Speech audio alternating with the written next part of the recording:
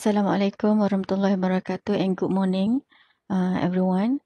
So today I'm going to give you a practical session on female genital tract and breast pathology.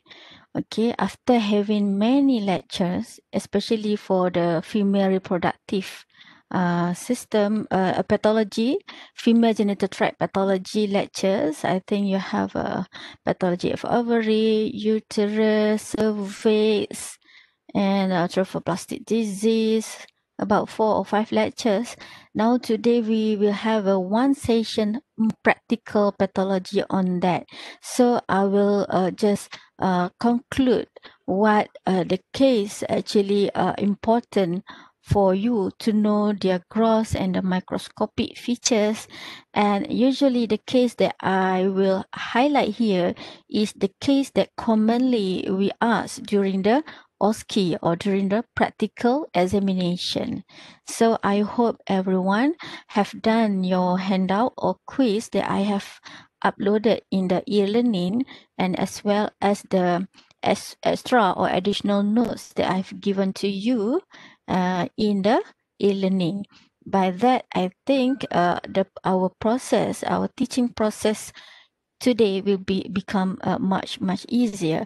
And I welcome everyone to ask any question, whether at the end of the lecture or in between the lecture. And I prefer if you just interrupt me and ask the question. All right? Okay. For female reproductive pathology, we have many topics under the subtopics.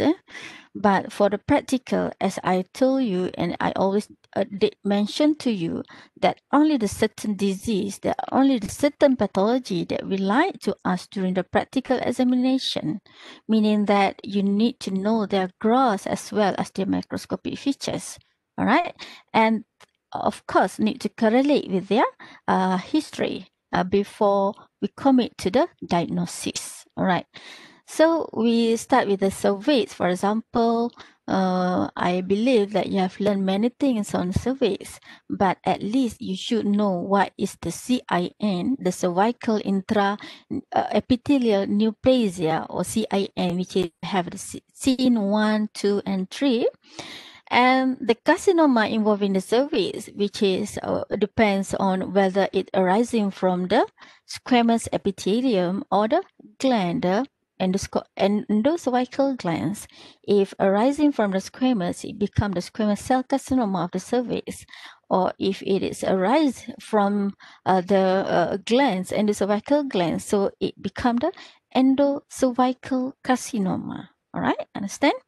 And then for the uterus, we have many pathologies, but I just emphasize here the one benign and one malignancy of the uterus, which is commonly for the fibroid or leiomyoma, which is commonly it is benign, although sometimes it may transform into the malignant, so it becomes leiomyosarcoma. All right. For the for the carcinoma, the most common is the endometrial carcinoma, which is the cancer that arising from the endometrial glands within the endometrial cavity. All right. For the ovary, the most common tumor is teratoma, which is mainly the metacystic teratoma or the benign teratoma, and sometimes we may have the malignant teratoma. Okay, but it is rare. Okay, and then for we have the cystic lesion of the ovary, which is depends on the type of the cells that line the cyst, whether it is mucinous cyst adenoma or adenocarcinoma, or serous cyst adenoma or adenocarcinoma. Serous cyst adenoma or serous cyst adenocarcinoma depends whether benign or malignant. All right. And then the the tumor that related to the pregnancy, we have the hydatidity for mole or molar pregnancy, whether incomplete or whether partial or complete. All right, and then we have a ectopic pregnancy, and we have another type of the cancer like choriocarcinoma. Okay, but it's quite rare and difficult. And for the breast, although I have given you a lecture on many types of breast pathology, but the most common is the benign breast lesion, which is a fibroadenoma and the fibrocystic change. And for the malignancy, it is whether it is in situ or invasive. If it is in situ, it is ductal carcinoma in situ, and if it is invasive, it is invasive carcinoma of no special type or NOS or NST. All right, and then we have a few other type of the malignancy of the breast, but it is quite specialized, like mucinous carcinoma or tubular carcinoma, and as well as invasive lobular carcinoma. All right, so in that one slide, I just give you a conclusion on what the most important for you to emphasize in the female reproductive or female genital tract pathology and breast practical. So we start with the cervix, okay?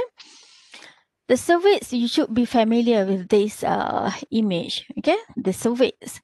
This, whenever you found this is actually the normal cervix with the os here. This is the os opening here in the normal cervix, and the surrounding you can see here, it is very shining, glistening, and smooth.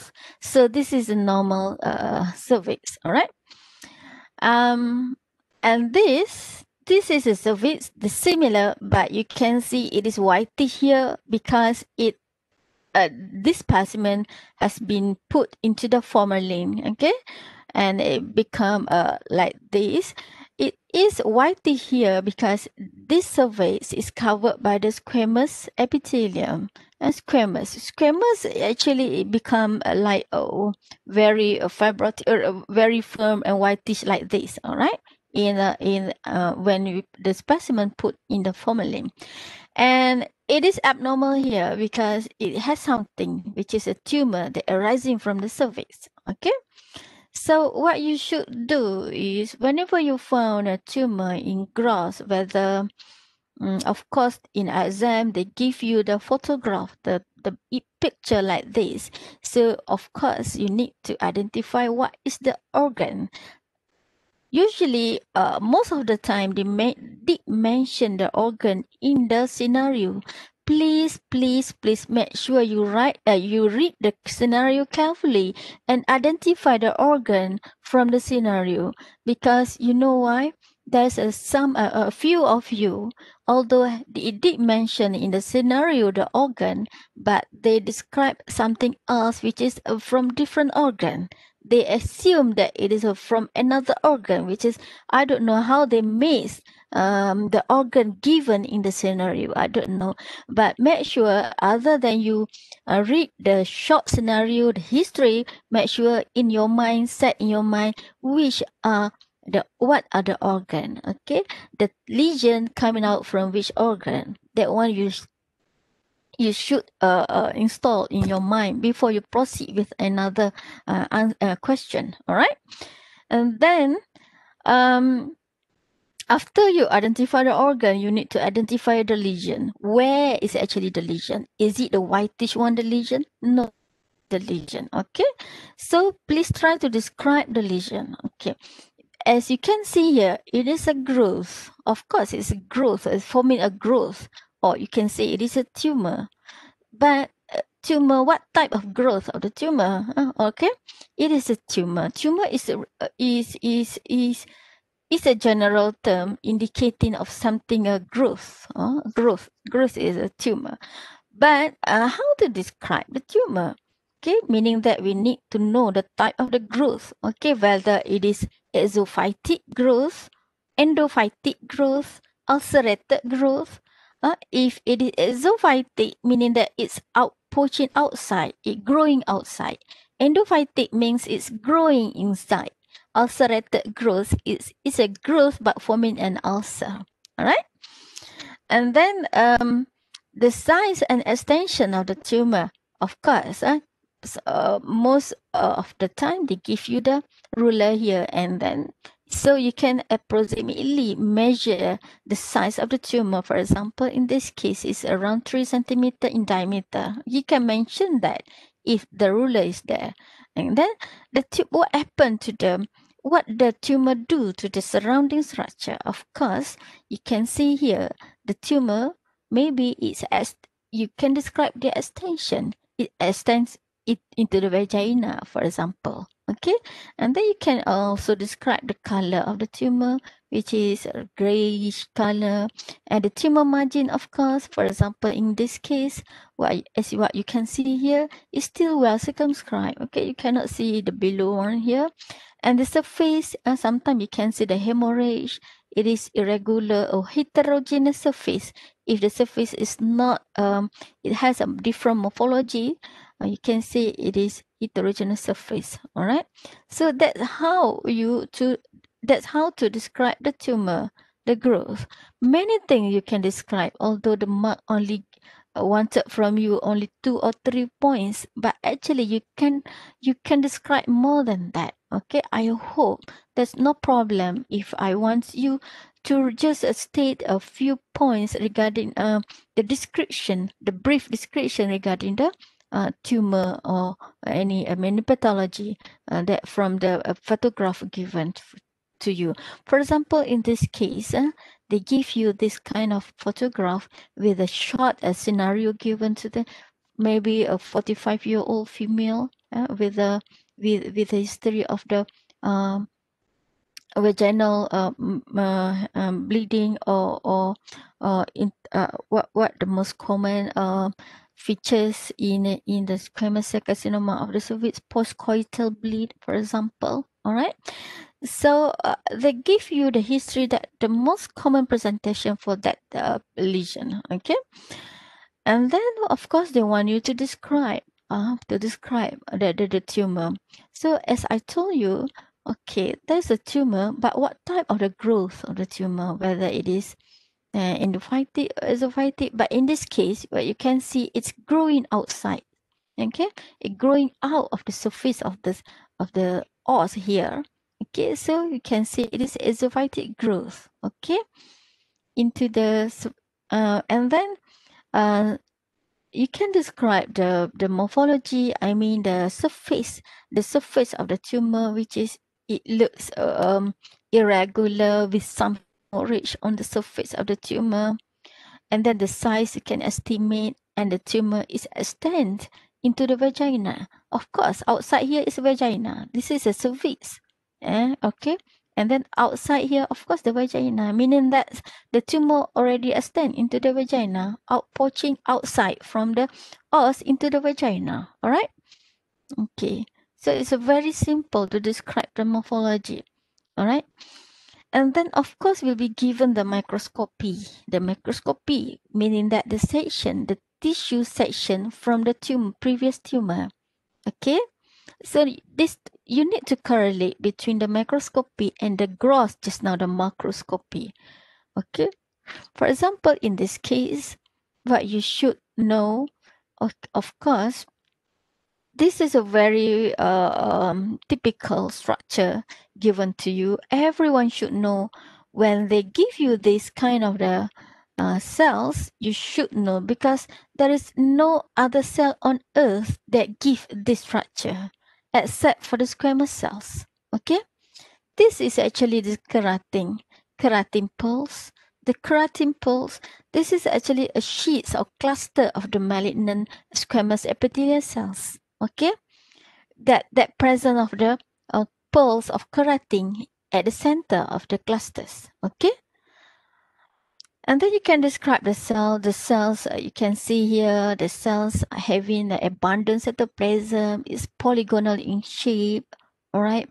And then if you can see the nucleus is some of nucleus is vesicular nucleus.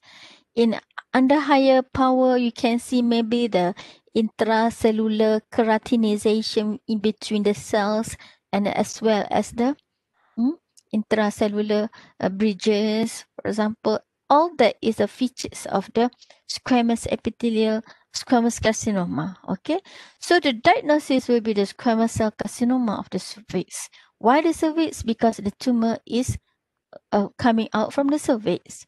All right. Why the squamous cell carcinoma? Because the cells here indicating of the squamous cells.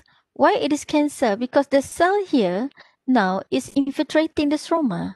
It's not like the epidermis, the normal epidermis, normal epithelium anymore. Alright? As well as the presence of the keratin that indicate of the abnormality of the squamous cells. Alright? That is, in normal squamous, there will be no keratin pulse. Keratin pulse indicate of the abnormal squamous formation, especially in the squamous cell carcinoma. Okay, squamous cell carcinoma, when there is presence of the keratin pulse, it is indicate of the well differentiated squamous cell carcinoma. For the poorly differentiated squamous cell carcinoma is not your level, because that our pathologist level, because we cannot determine, actually very difficult to determine that this is squamous, because no identifier like keratin pole, intracellular bridges, keratinization. There is no more identifier. As well, you know that the poorly differentiated meaning that the tumor not resembling their original tissue anymore. Okay, understand? Clear or not? Okay.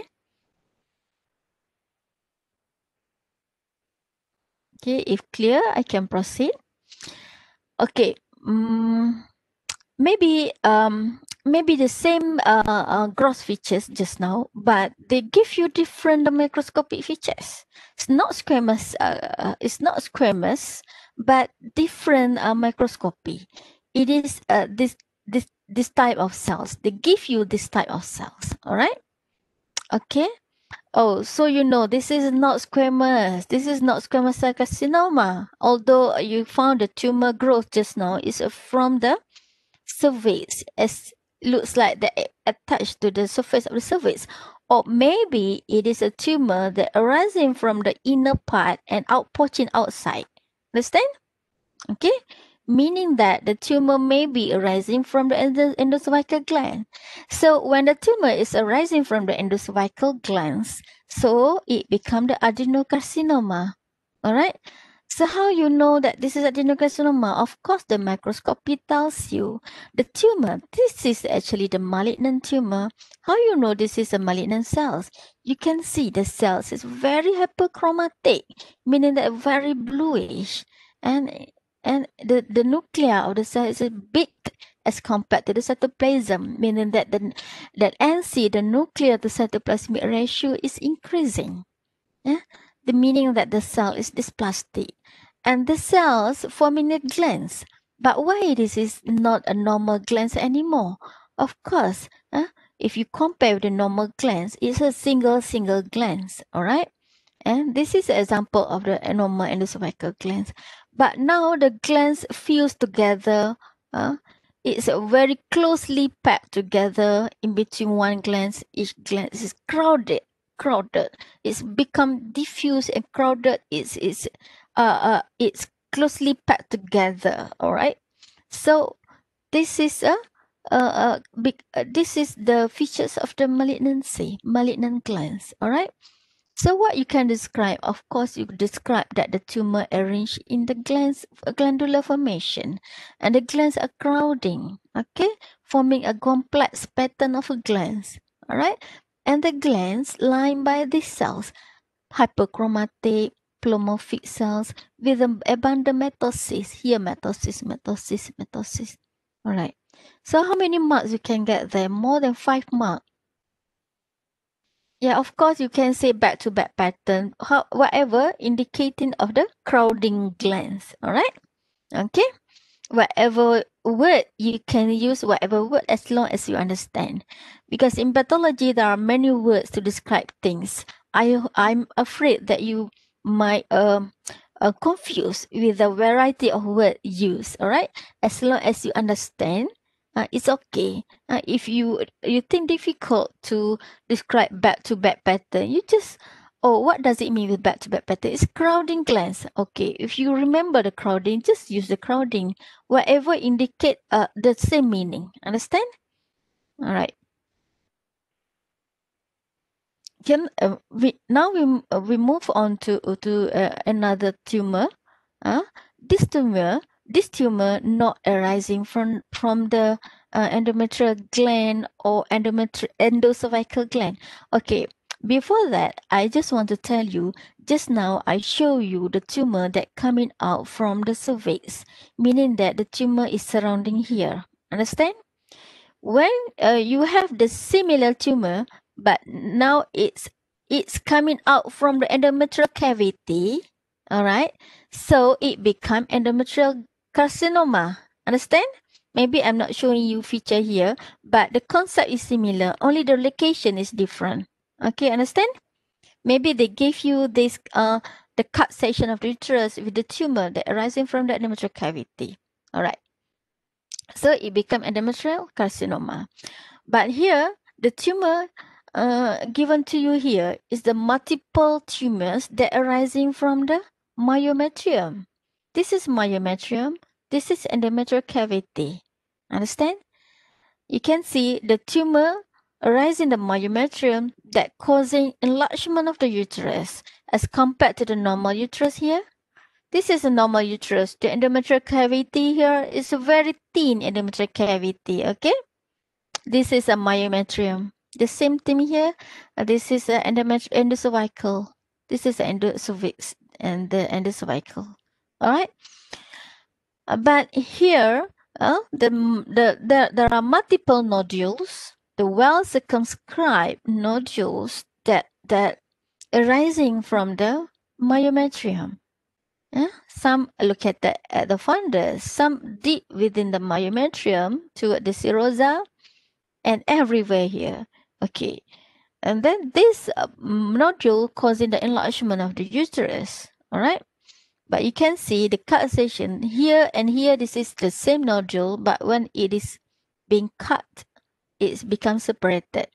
You can see here the cut surface of the nodule is homogeneous. Homogeneous means the cut surface here similar to here, similar to here. When you slice more, it also similar. When you dig another slice, it's also similar. If you dig another slice, it's also similar features. So that's means a homogeneous cut surface. All right, understand? So um the photomicrograph, they will give you a photomicrograph that indicate of tissue section taken from the previous tumor. Okay. This is under low power where you can see it is just similar to previous. Very nice. Okay, very nice, well circumscribed tumor. But under low power, you can see very nice lesion. And this lesion is composed of these cells. Okay, these cells. These cells is actually spindle cells. How we know that this is a spindle cells? You can see that the cells are elongated. Okay, you can see the cytoplasm of the cells is actually elongated. All right. The similar things with the nucleus. Normally, the nucleus of the epithelial cells is rounded. That's why epithelial rounded with the rounded nuclei. By here, the nuclei is oval and spindle. Dia memanjang, okay? So this is a spindle cells. Spindle cell, when we talk about spindle cells, it indicate of the mesenchymal cells, whether it is from the smooth muscles, whether it is from nerve cells, okay? Whether it is from the nerve, smooth muscles, fibroblasts, or fibrous cells, all they are spindle cells. It's not epithelial cells. It is a mesenchymal cells. All right. The same thing here. So it is this tumor is composed of spindle cells. Okay. This spindle cells is arranged in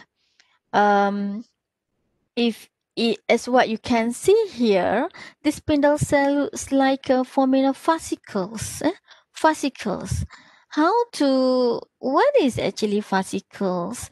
You just imagine just like broom, the penyapu kan? Penyapu, it is actually in fascicles like that. Alright? That's why sometimes we call it long sweeping fascicles. It just like macam how to call, but this is actually in fascicles. Okay, in fascicles, it's continuous each other in spindle in some pattern. All right. So under low power, you can see this is actually it's forming of fascicles, and this fascicle interlacing each other. The smooth muscle cells, if we cut, it is in bundle. You just imagine that it is in bundle. When we cut transverse section, we can see it is a whirl like pattern like this. When we cut in transitional like this, longitudinal like this, it become a transverse. It become the like a fascicles, long straight fascicles like that. And we found that the whole pattern and the long fascicle it interlacing each other. All right. So that's the features of the smooth muscle bundles. And we try to find mitosis in all over area there is no mitosis. So this is indicate of the benign tumor with evidence of uh, the well circumscribed lesion. There's no invasion to any other part. So this is a benign tumor, which is fibroid, the most common benign tumor of the uterus. Fibroid is dia punya nickname dia. So actually dia punya pathology name is the leiomyoma because it's arising from the leiomyoma, which is smooth muscles. Okay, understand? Understand everyone? Yes, doctor. Yes. Yes, doctor. Okay, you boleh sambil minum, makan. Okay, okay? As long as you're not lost. All right. Now we move on to this is actually the lesion that arising from this endometrial cavity. Okay. I have this slide actually. Previously, I show you the lesion that arising from the endocervical here, but now it is within the endometrial. From the gross, you can guess. Oh, of course, this is the cancer that arising from the endometrial gland that forming a tumor that filling the endometrial cavity. So how to describe this tumor? From the gross, it looks very aggressive, right? This growth pattern, we call it fungating growth. It looks like fungating cauliflower-like growth like that, okay? Within the endometrial cavity, you can see here, there's a blackish area indicating of hemorrhage, okay? This is hemorrhagic area, and you can see the surface of the tumor here is very irregular and some are ulcerative, all right? And the tumor, as long we can see the tumor well, so it's no invasion to the cervix or to the surrounding structure. It just confined to the endometrial cavity. You can mention everything that you see during the gross examination. All right, all that mark given to you. Okay, no worries.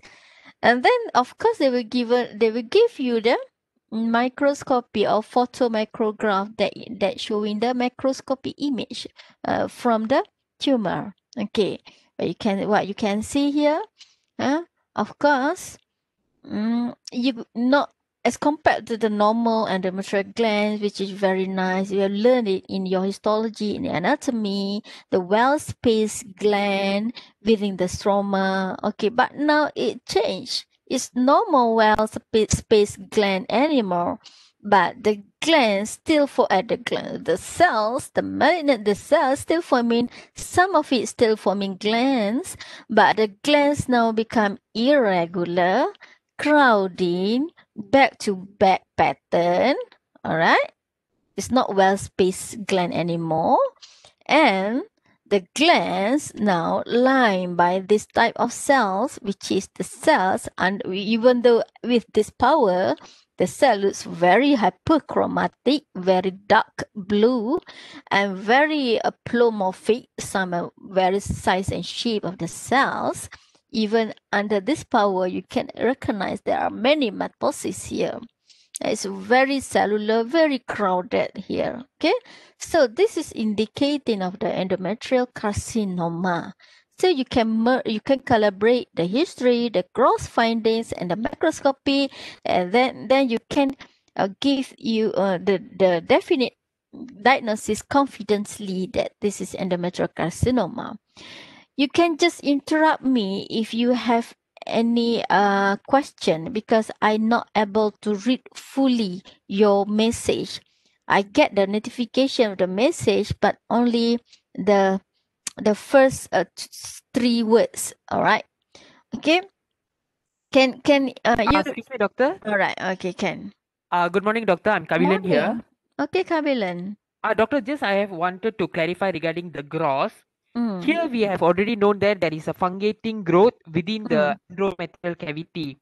Mm. And at the third point, I read that the mass has an irregular surface. Doctor has Mm. mentioned that in the Mm. third point. So Mm. I was just wondering that fungating growth itself, we already know that the surface is not regular. How to say smooth? Yeah. It's Mm. an irregular surface. So Mm. this third point will be considered as a new mark, or it's just a same Mm. point, which we If you can say in think a different way. okay, if you think that your second point will be the repeating of the first point, if you think that that brings the same meaning with the first point, I would like to suggest you here to add another point. For example, you want to say that the surface is irregular, you should write another point like ulcerated and hemorrhagic, for example. So I am afraid that the second point is a repeating points at the first point, so that you will lose mark there. Okay, understand? Sure, Because doctor. the one So who mark you is not only me, but there will be another pathologist who mark for you. It depends on the pathologist that they want to give you mark or not. Okay, better you add another point sure, if you doctor. think that there's similar meaning. Okay. So can I write Yeah. in this way? So there is a Mm. fungating growth within the endometrial cavity with Yes. irregular surface. Yeah. Yeah. Yeah. That's okay. Okay, We will doctor. consider. All right. Thanks a lot, Okay. doctor. Okay. Welcome. All right. Now we move on to the next organ, which is ovary. Okay. I'm showing you here the most common benign lesion in the ovary. Okay. Of course, if you suddenly cut the cystic lesion of the ovary normally the lesion from the ovary is a cystic lesion. Okay, cystic lesion. The cystic lesion that for meaning that is a forming a cyst, and it's a capsule with a cyst. Is a with a fluid inside the capsule. Uh, for example, in this case, this is a cystic lesion. How do we know that this is a cystic lesion? You can see here. This is a capsule. Okay, the capsule. And of course, you see here the hair, the tooth here, the cartilage, the cheesy material, but there are still space here. This space will be will compose of the something which is usually the cheesy material or the fluid or whatever the mucoid material inside. All right.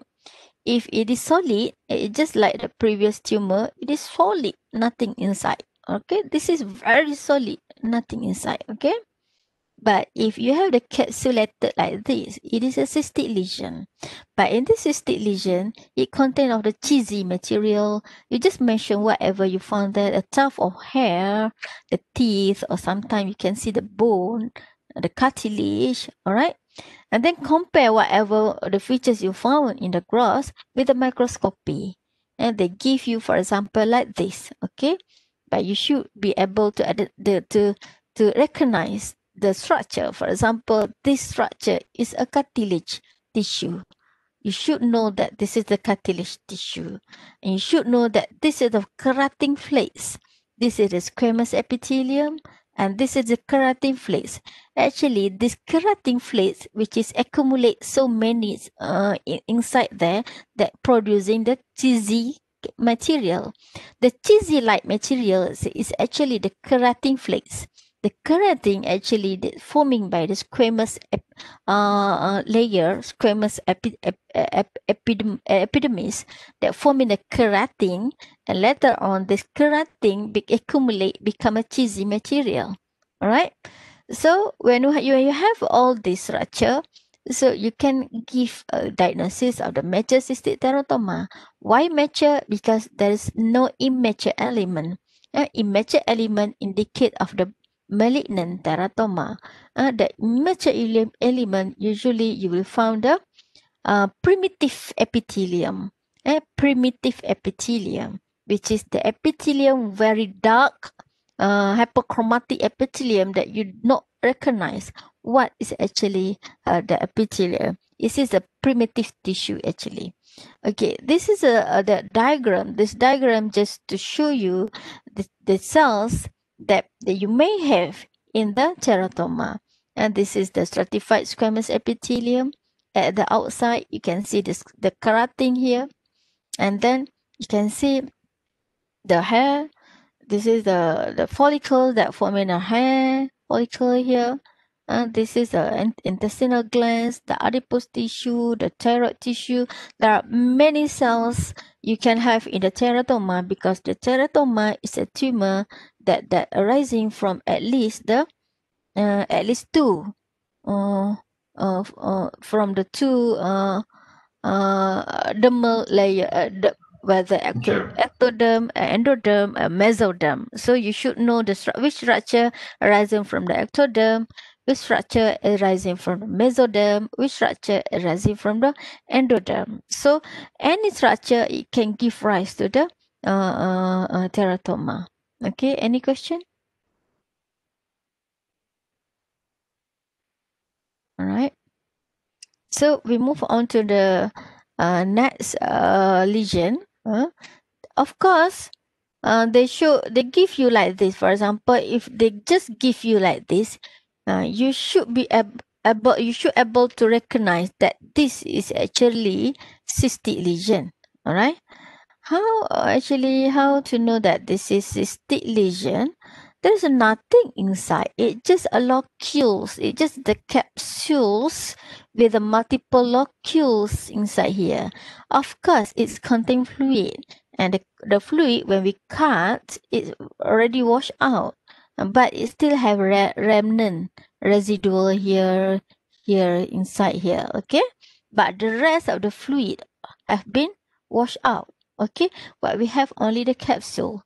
So from the capsule here, we know that this is a multiple locules. That meaning multiple locules or multiloculated, meaning that the multiple cysts here. Okay, this is one cyst. This is one cyst. One cyst here. There's a multiple cysts of various sizes of cysts. All right. And then just mention that this is a multiloculated cyst of varying sizes. And then what else to describe? Whatever you see here, it's just an internal capsule surface, internal capsule, and the internal and external capsule. This is internal capsule. But you can see here the internal capsule is smooth, right? It's just smooth. And sometimes you can see the prominent vessels. You can mention the prominent vessel is seen within the internal capsules. Okay, and then it contains what? Maybe the residual here you can see it. You contain the clear fluid or raw straw colored fluid, or sometimes you can see maybe you found this mucoid material. Okay, mucoid gelatinous material. You can mention like that. Okay, that's all to describe the cystic lesion of the ovary. And then of course, they will give you the microscopic features. So depends, the microscopic features is depend on the cells lining the cyst. Okay, you should determine what type of cells that lining the cyst. This is the cyst wall. This is the cyst wall. Outside here is the cystic lumen, just a lumen, nothing. This is a wall. We take from the wall. Okay, okay. So what the lining, what the cell lining the wall? Okay, for example, this is the cell that lining the cyst wall. This is the cell that lining of this cyst wall. Okay, it's two different type of cells. These cells we call it serous cells. Huh? This is it is actually ciliated columnar epithelium. Okay, but here this is actually a columnar epithelium that contain of the mucinous. How we know that it contain the mucinous? You can see here the nucleus become basally located. Okay, basally located. But the epithelium is filled by something inside here, which is mucin. It's full with mucin, meaning that the cells is the mucin secreting cells, the cell that producing mucin. So the nucleus become basally located. So this is when it is lined by the mucin secreting cells. So it become a mucinous lesion. So as what you can see here, the cells all single lining, and the cells are all normal. So meaning that this is a benign lesion. When this is benign lesion, we call it mucinous cyst adenoma. Okay, for here, this is a serous epithelium. There's no mucin producing. You can see the nucleus is centrally located, no space like this. No, so this is a serous cells. So it becomes serous cyst adenoma. Okay, I hope everyone understand. Okay. Okay, just to make you able to differentiate between benign and malignant. For example, just now I've mentioned you about the benign lesion. But what happened when it is become malignant? Okay, you can see it's still a cystic lesion. But in malignant, of course, there will be solid lesion, solid growth prominent inside the cyst. For example, in this case, this is benign, isn't it? Just now, serous cyst adenoma or mucinous cyst adenoma. It's nothing inside, only for the fluid. There's no growth within the cyst. But in malignant, that's why malignancy, although from the CT scan or ultrasound, the clinician can determine it is probably malignant when they found this structure, the solid structure. We need the important thing here, solid structure. Whenever they found a solid structure inside the cystic lesion, for example, like this, there's a solid structure that forming a papillary growth within the cystic lesion. That there's in most of conditions, the solid growth is prominent, which is more than the cystic growth. Okay, and of course, we can suspect of the malignancy there. Okay, you can see here there's a quite heterogeneous surface with some area blackish like hemorrhage here, and the cells look very friable. Friable means easily ruptured the cells. Very soft, gelatinous, friable, hemorrhage here and there. Okay, and here the capsule here, I'm not sure whether still breached or not, but of course from the what we can see here, some adolescent going to outside of the the capsule, meaning that the capsule is breached, which is common in the malignancy. All right. Of course, under the photomicrograph will show a malignant lesion. This is a very pleomorphic cells, very pleomorphic and hyperchromatic cells that arrange in papillary formation. You can see here, this is a fibrovascular core. It's forming like a papillae, and some forming like a glandular, and some forming like papillae when it is elongated. Okay, of course, this is a malignancy. So with the presence of various mitosis here, all the mitosis. All right. So this is example of the papillary serous carcinoma of the ovary. Okay, that's the malignant counterpart of the serous cis adenoma just now. All right, it become papillary serous carcinoma. Okay. Now we move on to the lesion that related to the pregnancy or placenta. Okay. These are very nice. Okay. Under gross pathology, under gross, you can see, you think that the female, that lady is pregnant, but when they are doing the ultrasound, they found that there is this type of lesion that occupying the endometrial cavity. So it's not a pregnant, real normal pregnancy.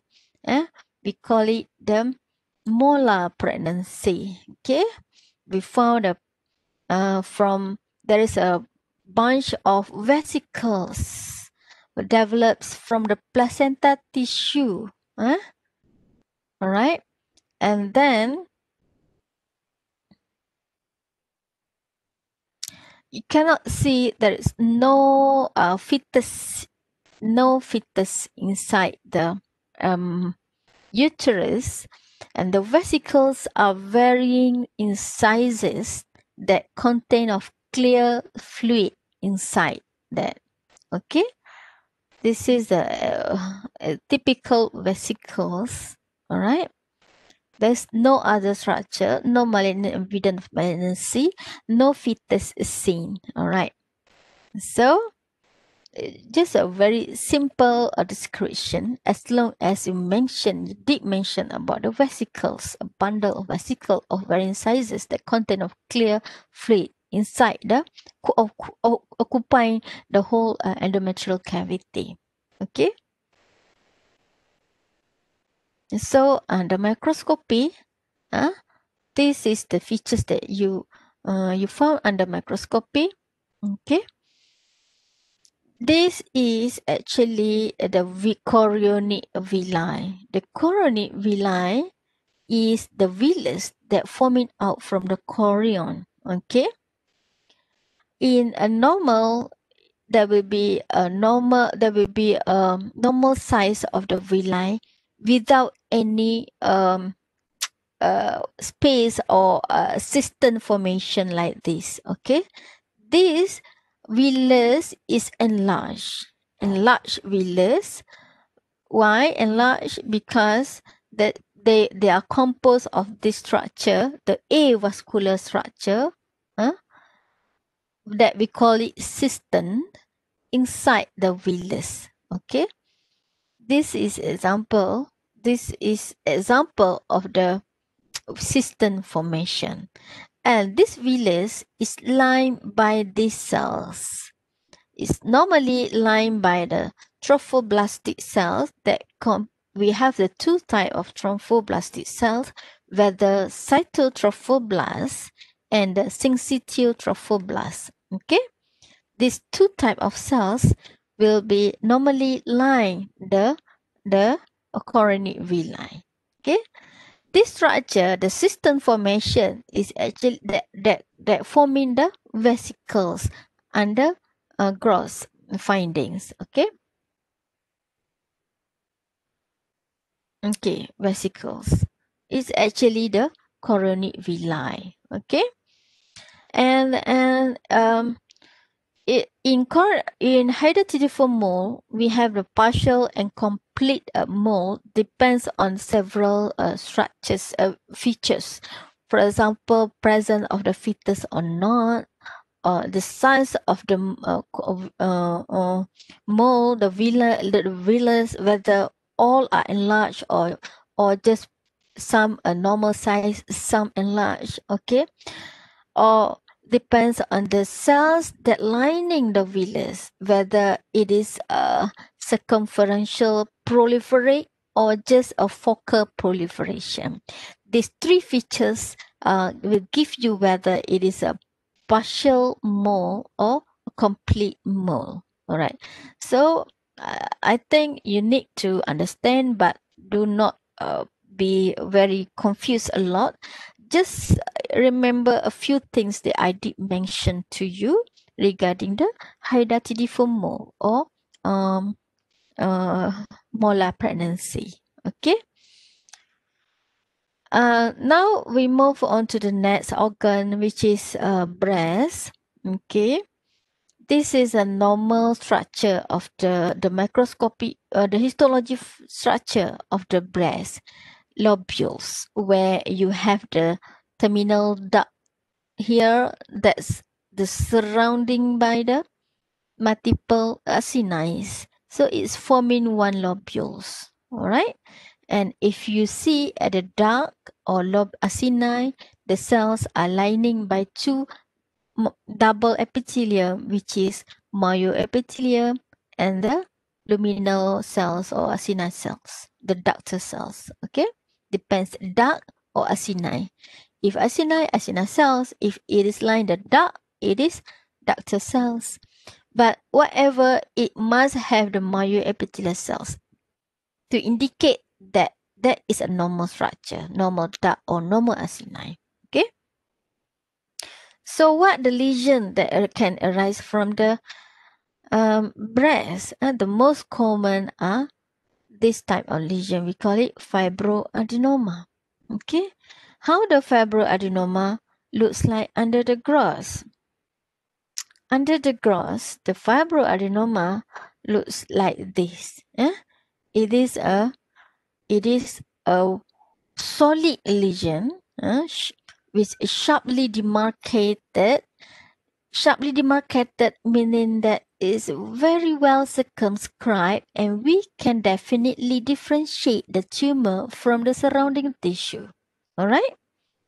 And then it is of the cut surface is solid with you can describe the color. It for me maybe not in this picture, but under sometimes it can give you word-like pattern because it's composed of fibers. It's actually the similar concept with the fibroid or leiomyoma just now. Only that the leiomyoma is composed of the smooth muscles, but in fibroadenoma is composed of fibrous cells. Both are spindle cells and both are mesenchymal cells, which is it's forming a solid, very solid structure. All right, understand? Of course, in this type of lesion, there will be no necrosis, there will be no hemorrhage. All right. Okay. So the histology, this is the typical histology for the fibroadenoma, where you can see here, this is actually the duct, okay, the duct or acini that now become some slit-like pattern like this, some like rounded small like this. Okay, these two features you need at least remember their name of the pattern, the growth pattern. The duct, some of the duct is compressed by the fibrous tissue surrounding the fibrous tissue, forming a slit-like pattern, compressed or slit-like pattern like this, where we call it intracanalicular pattern. Some of the duct or glands are forming around tubular like this. We call it pericanalicular patterns. But what important here, the glands or duct now being separated each other by the proliferating stroma in between the glands. Okay, so the stroma you can see here, although under this power, it looks very loose or myxoid stroma, it look very whitish. All right, it's not that cellular. If cellular, it looks very bluish, full of cells, but here it looks whitish. Okay, these are important features to describe the fibroadenoma. Fibroadenoma, by definition, it is a proliferation of the intralobular stroma. Intralobular stroma is the stroma cells in between these lobules. This, all right, all this. So, by definition, the fibroadenoma is the proliferation of the intralobular stroma and a glands. So, that's why the glands also proliferate. But it's proliferating, but it's separating each other by the proliferating stroma in between the glands. Alright?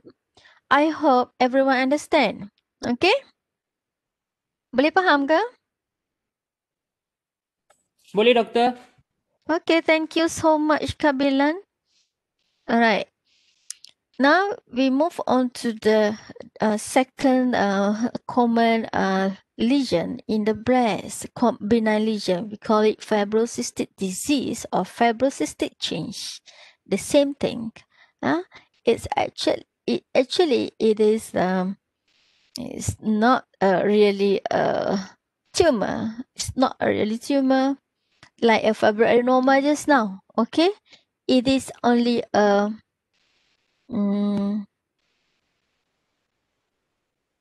what we call the spectrum of disease. Okay, spectrum of the physiological changes that undergone within your breast. It becomes like this. So it is more on spectrum of the changes of disease. That's why we call it fibrocystic disease. It's not a neoplastic or neoplasm like adenoma or fibroadenoma or carcinoma. Okay, that's why what we have is this kind of lesion that composed of the irregular whitish lesion or fibrous lesion. The white one, the white is the fibrous. Okay, it is firm with the presence of the cystic changes within the lesion. The cystic, and the cyst is contained of like a brownish fluid inside there. Okay, that's why we call it blue dome cyst. All right. In between, it is a fibrous tissue, which is irregular growth. Okay, of the fibrous tissue, fibrous whitish lesion. The same thing here. Okay, it's glistening because of the fibrous. It's a firm looking lesion. With in between, it is a cystic lesion that contain of the bluish fluid. All right. So, whenever you found this structure, it is a indicating of the fibrocystic disease or fibrocystic change of the breast. Normally, a patient complain of mass, but it is just a lumpy mass, not a well-discrete mass like fibroadenoma. All right. So, under a microscopy, the morphology showing this structure, you try to find at least 2 out of 4 structures. Whether, of course, there will be fibrosis. That's a mass structure you have. The fibrosis here, you can see in between there is the collagen. So meaning that there's a lot of fibrosis. And then you can see here the cystically dilated glands. We call it cystically dilated dark actually. So this is abnormal due to the dilatation of the duct within the breast. And then what happened? The cells within the duct will be secrete the fluid, the secretion. So there will be secretion inside there, and the secretion will the secretion later on will become clog, become obstruction of the duct that induce the inflammation surrounding the duct that causing more and more fibrosis. All right. And then sometimes the cysts are lined by these prominent cells. We call it apocrine metaplasia of the cells. All right.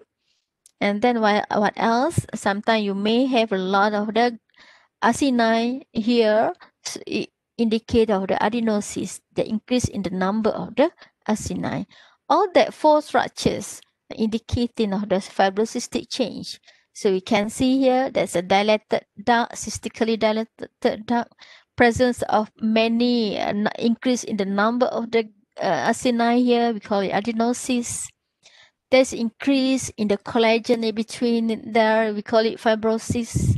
And sometimes you may have the structure, the duct lined by the hyperplastic structure, epithelial hyperplasia, and the cyst sometimes lined by this cell, which is the cell with abundant cytoplasm, granular eosinophilic cytoplasm. You can see it is a pinkish as compared to another cells.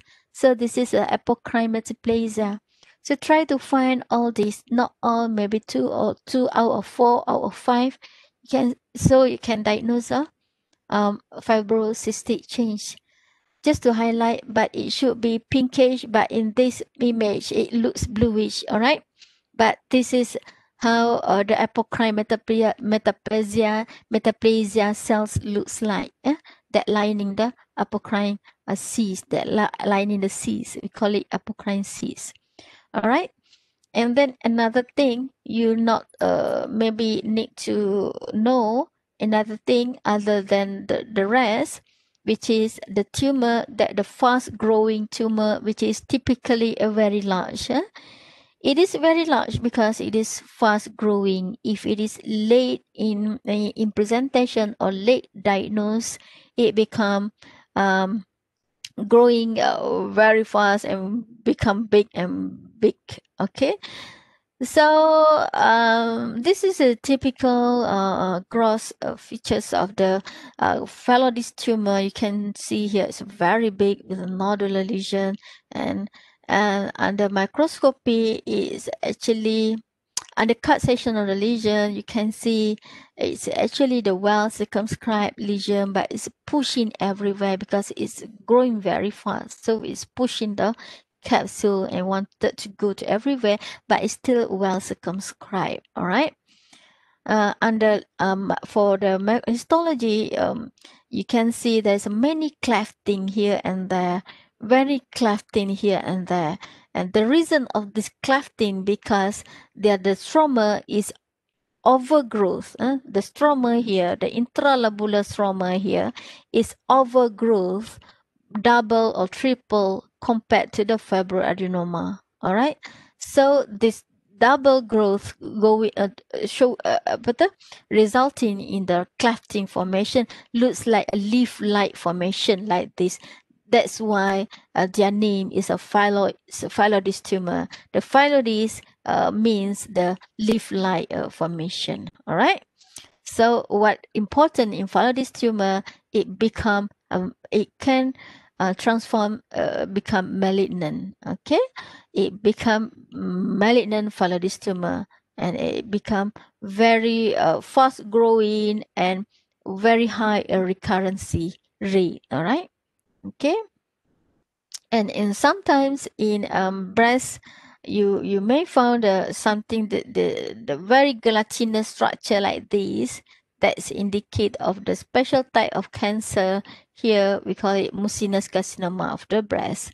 When the microscopy, you found the nest of the cells, the cluster of the cells that embed within the pool of the mucin like this. There is no other diagnosis in the world except for the mucinous carcinoma. All right, this and this is a typical structure to show you how the carcinoma of the breast looks like. Okay, it is a lesion with a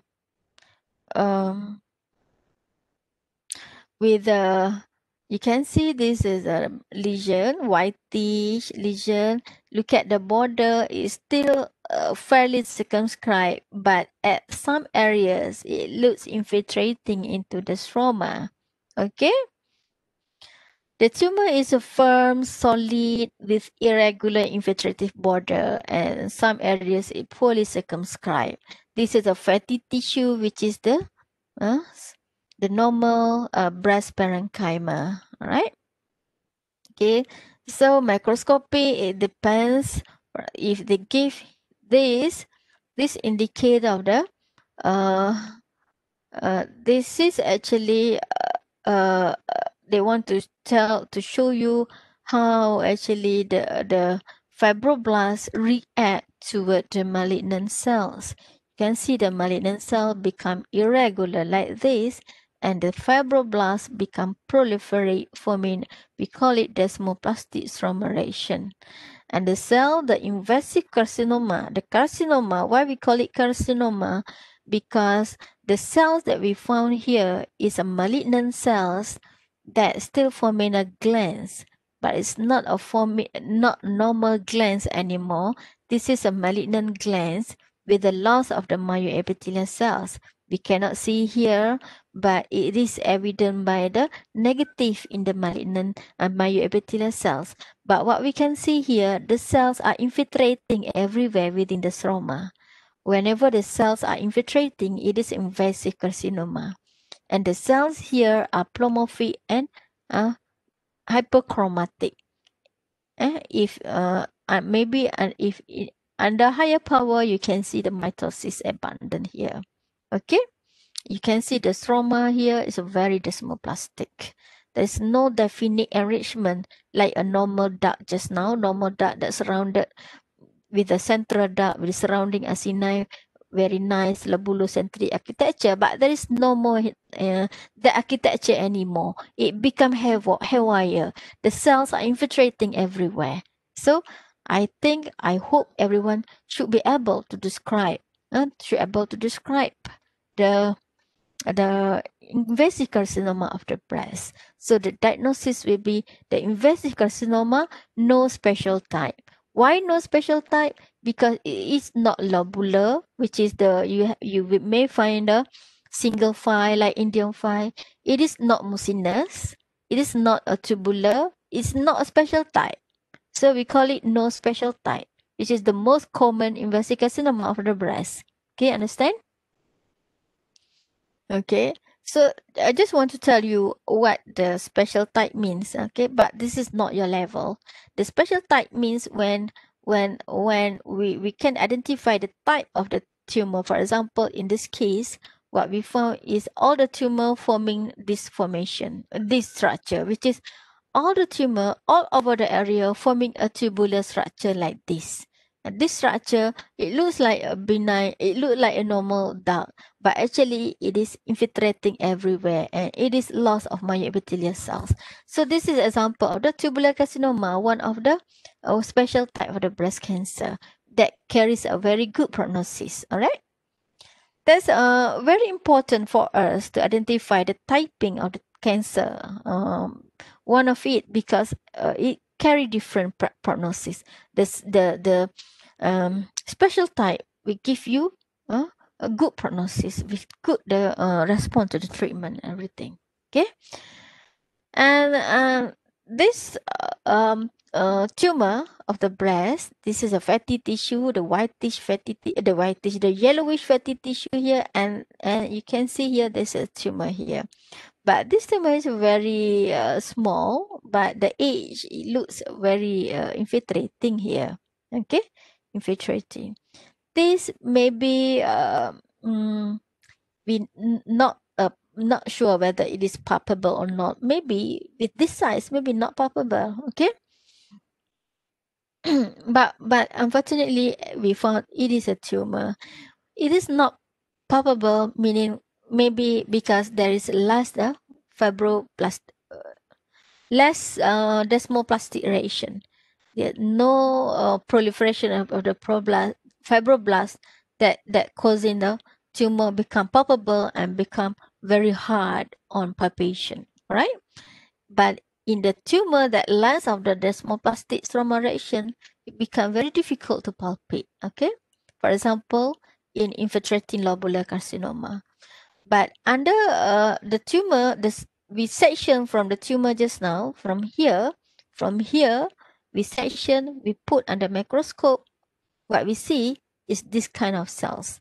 The cells not forming a glandular, not forming a duct, not forming any acini, but the cells are in single filing, infiltrating the stroma. And you can see there is a collagen in between the cells, and the cells are cueing each other. The cells are hyperchromatic, blue, dark blue in color, high NC ratio. Okay, these are another example of the special type of cancer in the breast. We call it invasive lobular carcinoma. Okay, I think with that, that's all for the practical. But now I would like to go through the your answer in okay.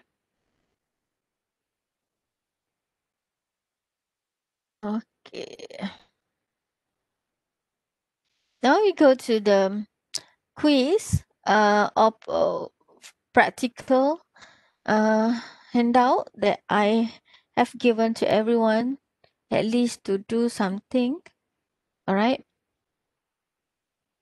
Anyone wanted to share your answer? Okay, so far boleh faham ke? Siapa? Ketua kelas siapa? Ismail Ada nama Ismail ke? Hi, hello everyone. Hello, We can doctor. hear you, doctor. Okay. Okay, let's look at the chat. Anyone chat with me? No, Okay. So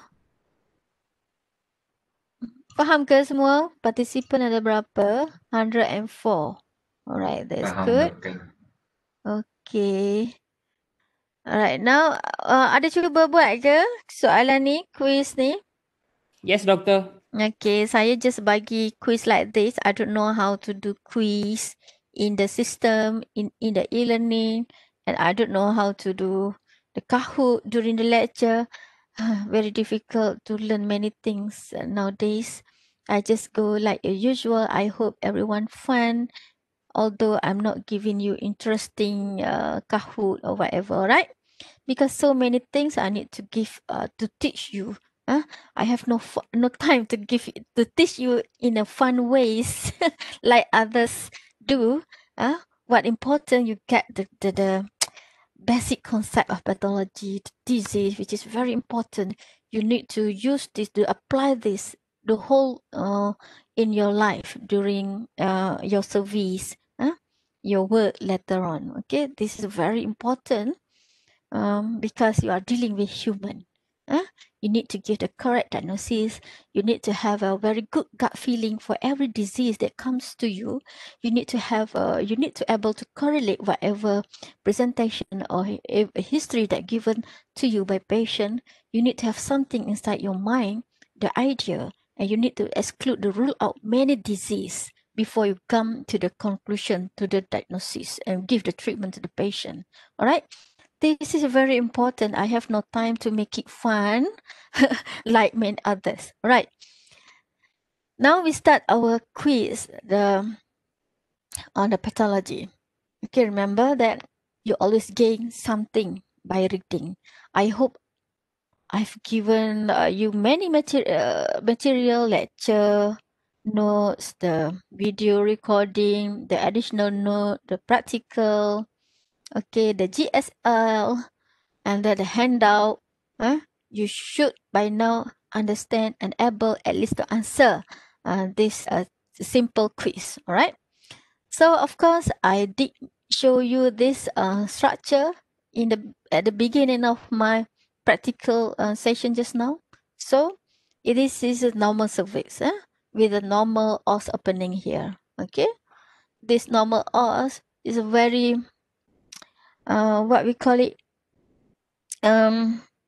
very impressive with what God have done with this small os, but near the delivery, during the delivery time, this os become opening like a 10 centimeter like that. Okay, and there's a head, the human head coming out from this os. Okay, They're very fantastic.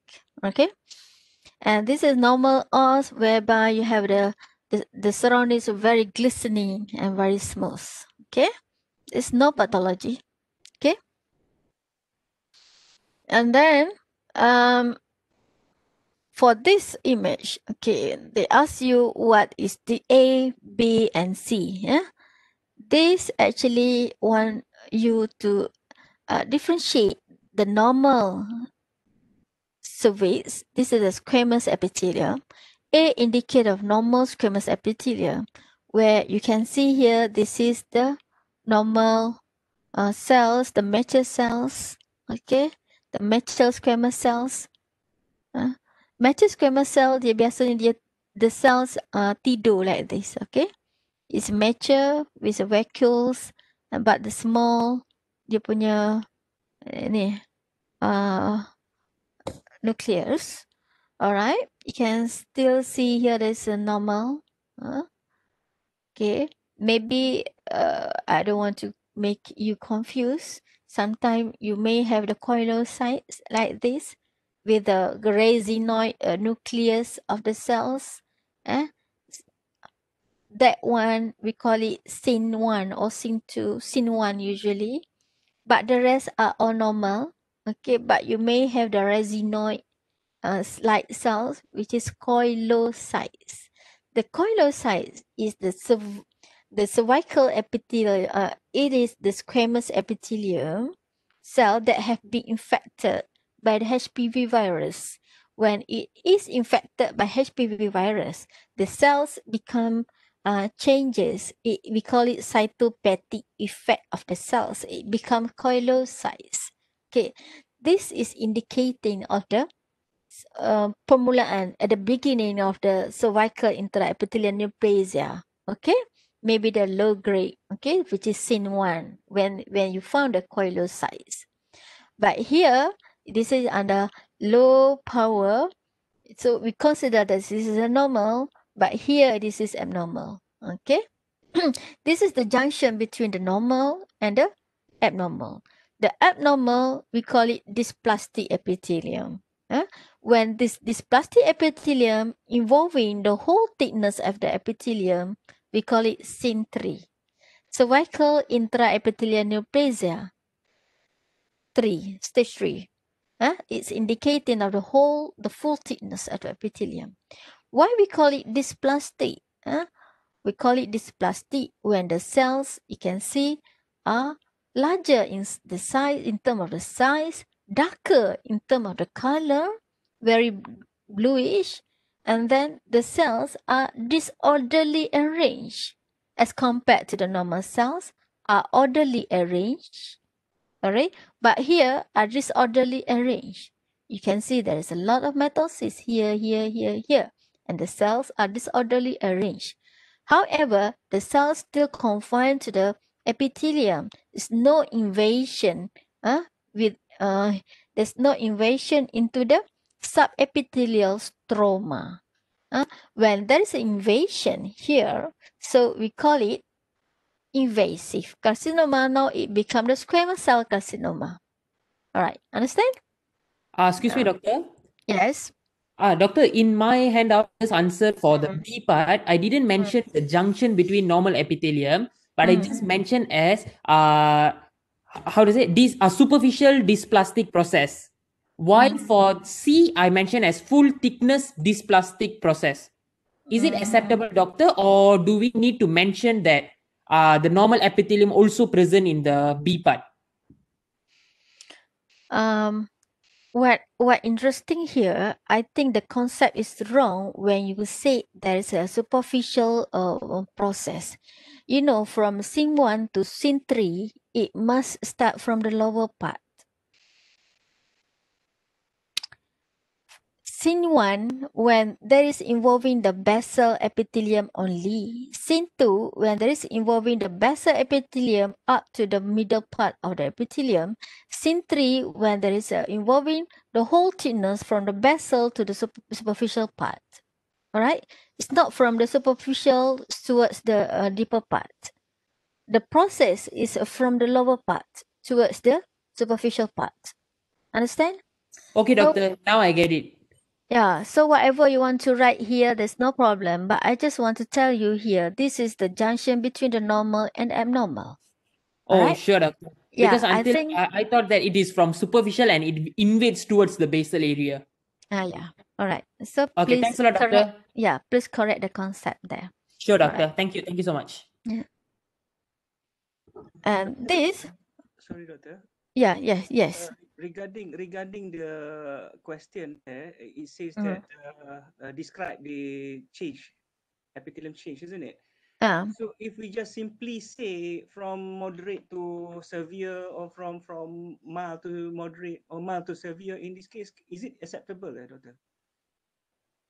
we not get, The or process, actually proses tu sendiri. we didn't get the whole thing from you when you say ages of mild to severe, but actually we want to assess your understanding. You can write whatever here as long as that's indicate your understanding. Okay. Okay, you no problem. You want to tell that this is the process. I forgot the question. How actually? I asked you. Describe the process. The changes. The the changes Describe the cell process. changes in B and C area. B and C. Okay. B and So C. B and C is already the abnormal. Okay, abnormal area, except for the A, which is a normal. Yes. Okay. So I mainly actually I asked you to describe the changes in B and C. Is actually, yeah, maybe the question is quite blur. Actually, I want you to describe the cells that occupy here. Okay. Actually, yeah, I want you to describe the dysplastic cells. Okay, must be Yeah. if possible as detailed as possible, describing all the changes of the nucleus, Yeah, as long as you cytoplasm. understand. Yeah, yeah. Okay. That's what I want actually. The Okay. changes of the cells as compared to the normal cells here. All right. Okay. So Understood. it's, yeah. The Thanks. dysplastic cell. How you recognize dysplastic cell? Why you call it dysplastic cell? The cell become transformation from the normal to dysplastic cell because it now the cell become increase in the size, like become larger, it become darker, become hypochromatic. The cell disorderly growth pattern from the basal part to the superficial part, something like that. All right. Okay. Okay, Okay. doctor. Doesn't Understood. Doctor, matter thank you for is, that. Thank you. yeah, doesn't matter as long as you understand that this is normal, that is abnormal, and this is actually scene 3. All right. Cervical intraepithelial neoplasia, neoplasia 3. All right. Yes, doctor. Thank you so Okay. much, doctor. Okay. Welcome. And now this photo micrograph and this photograph is quite common. They want you to describe the organ and the tumor. Of course, although it's not mentioned what the organ, you know that you're supposed to know that this is the surface with the os here, and then this is the squamous epithelium that covering the ectocervix. All right. And there is a tumor. There is a tumor from the survey showing the esophageal growth and esophageal and ulcerative growth. I did mention it looks like an ulcer here. And the tumor surface is ulcerated and the margin is well defined but irregular. Okay. So the diagnosis based on the gross, you can put it in your mind, which is probably this is a cervical carcinoma, but we don't know whether the squamous cell carcinoma or endocervical carcinoma until proven by the HPE. So HPE given to you like this, given to you like this. So now you can commit in your mind that this is squamous cell carcinoma. Why? Because you can see this is a this structure. This structure is a keratin pearl. And the keratin pearl, what indicating of keratin pearl? In the keratin pearl indicate of abnormal squamous formation whereby they are forming a concentric layer of the keratin. That's why we call it keratin pearls. It's indicate of the well differentiated squamous cell carcinoma. And then you can describe the squamous cells, how it looks like. And then the diagnosis will be squamous cell carcinoma. Okay. And then sometimes they give you like this. So you can just describe. Describe the tumor esophageal growth. The tumor shows the hemorrhagic and ulcerated surface, irregular margin, extending into the vagina. Okay. So if this tumor located within the endometrium, let's say it is located here, so you should bear in your mind, you should think of the endometrial carcinoma instead of the cervical carcinoma. And then they give you the microscopy. So this is actually, I just want to test you, this is actually the normal histology of the endometrium. This is the normal endometrial glands, which is well-spaced gland between each other within the stroma. This is stroma, and all the glands are well-spaced each other, all right? But this is the malignant tumor, okay? So what do you think of the histology as compared to previous histology? This is more crowding, back-to-back pattern of the glands, very irregular crowded glands lined by this plastic epithelium, where the cells are very hypochromatic, very pleomorphic with increase in the number of the mitosis, high in C ratio. So this is an endometrial carcinoma. All right. Okay. And then these two gross features I have mentioned you just now in practical class, you can just describe freely without any stress, without any stress. Just describe whatever you see. This is a multiple nodules within the uterine wall that causing enlargement of the uterus. The nodules are well circumscribed and solid. And you can see the cut surface. This is cut surface. They cut this nodule become two. Okay. The cut surface of the nodule is homogeneous, and some nodule going into the endometrial cavity. There's some nodules growing outside like this. All right. And then if they give you these gross features, you can just describe. But this looks like a single nodule, or maybe another nodule here. But this nodule arising from the myometrium at the fundus area, and the nodule growing towards the endometrial cavity. The nodule are very firm and solid nodule. All right. Very simple. And this is the microscopy features from that nodule. It is actually composed of spindle cells. These spindle cells arranged in interlacing fascicles.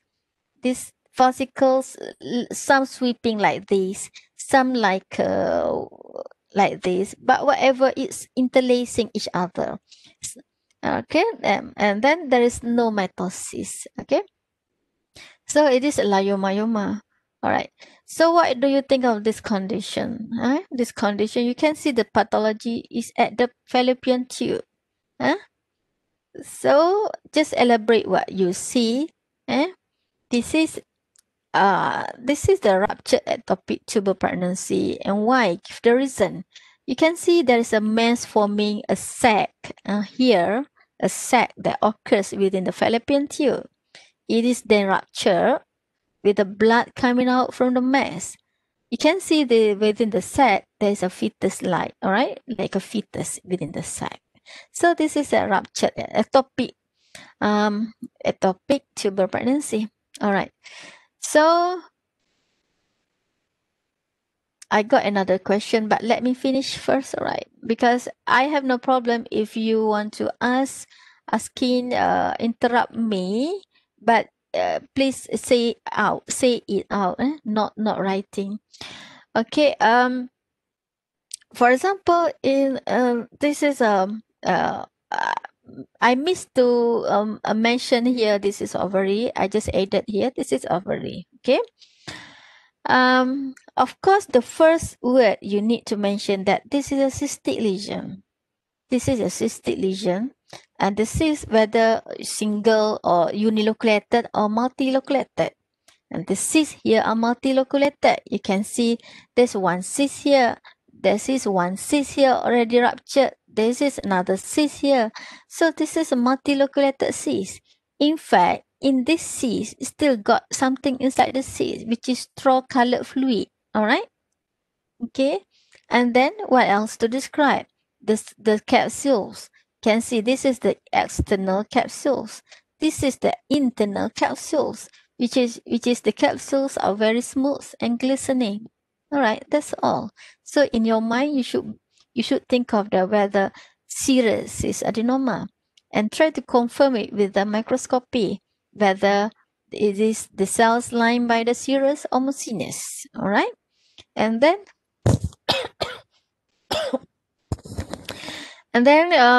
they sometimes there's a cystic lesion, but composed of the something solid nodules inside the cystic lesion. For example, in this case, is forming a solid nodules that it looks velvety like a papillae formation that coming out from the solid lesion. Okay, so in some areas it looks hemorrhagic, very fresh hemorrhage like here. Okay, and the external capsule still looks normal, and then this is internal capsule whereby we have the something outpoaching from the internal capsule here.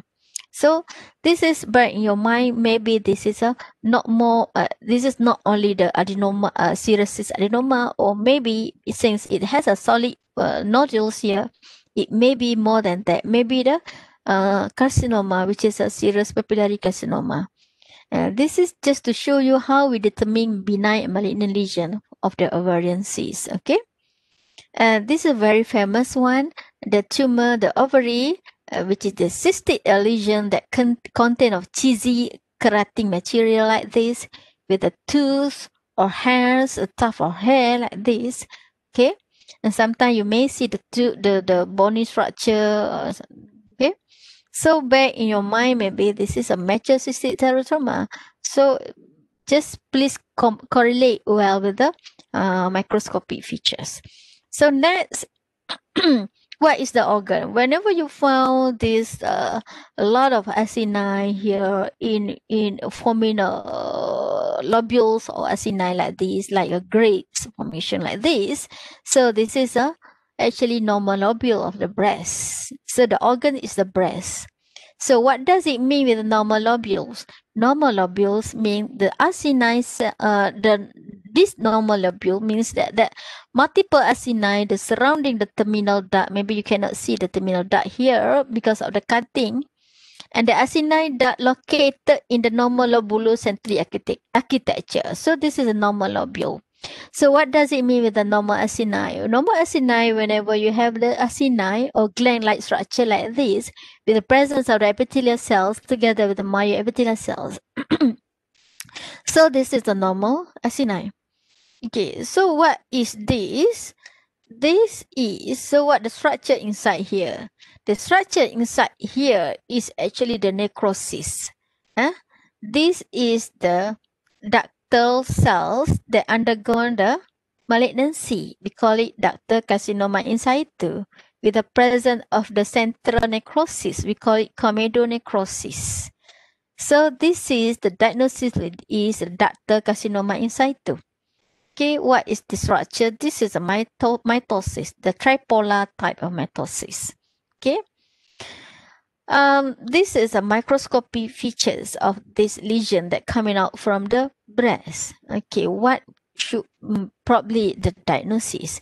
You can see here this tumor, this lesion arising within the duct. This is the space of the duct.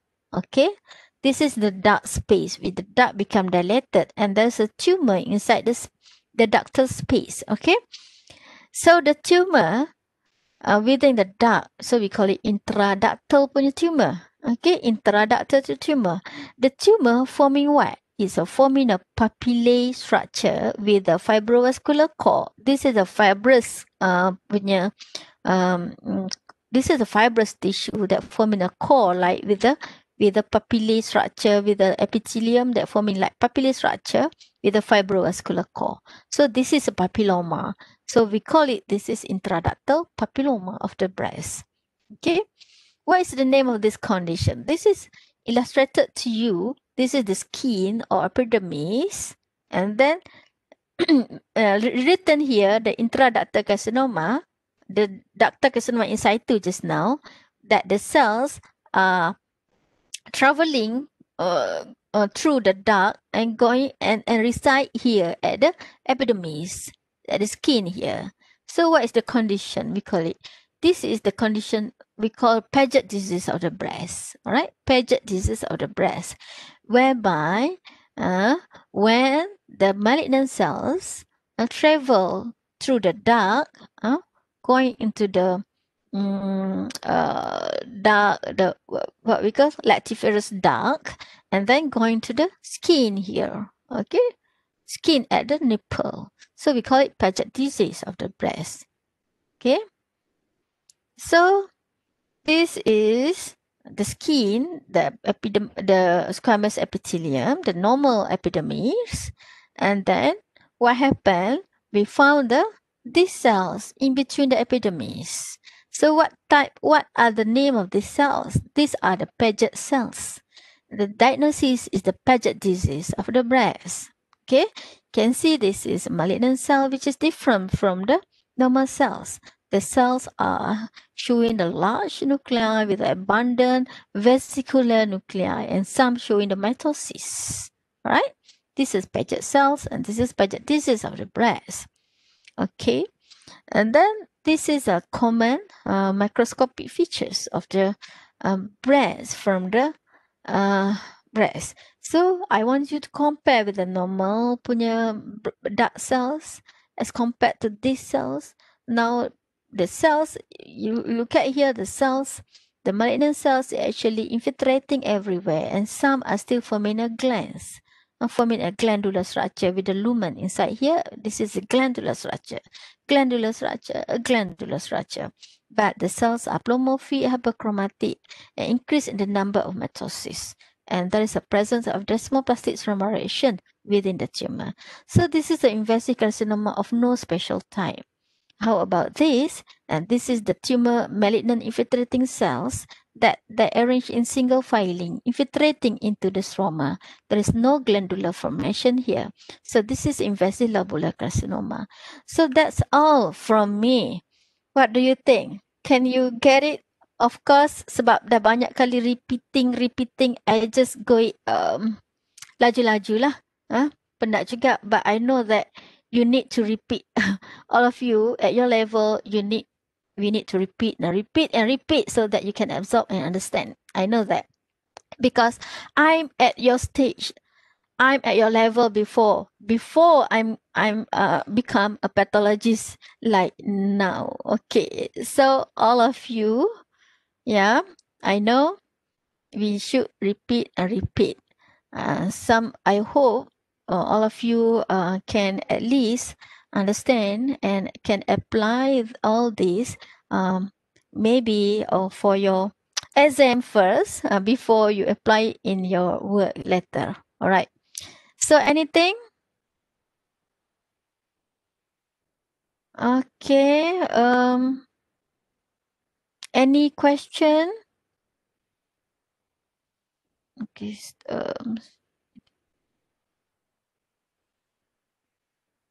Recorder, stop sharing.